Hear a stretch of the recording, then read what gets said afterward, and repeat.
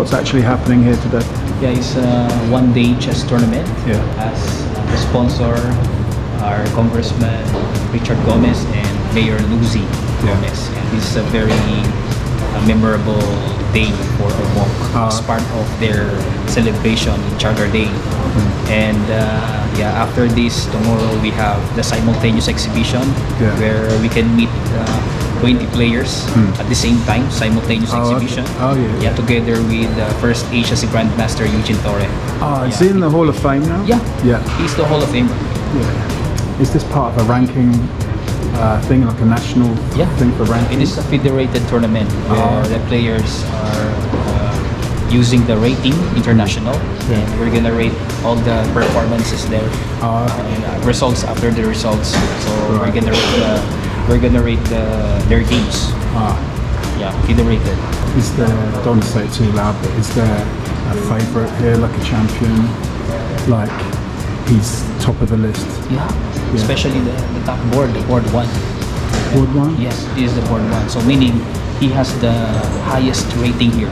I see. Yeah, he's the highest rated player. This one here? Yes, this one. Casciano. Casciano, this one. What's his name? Andrew Casciano. Andrew Casciano.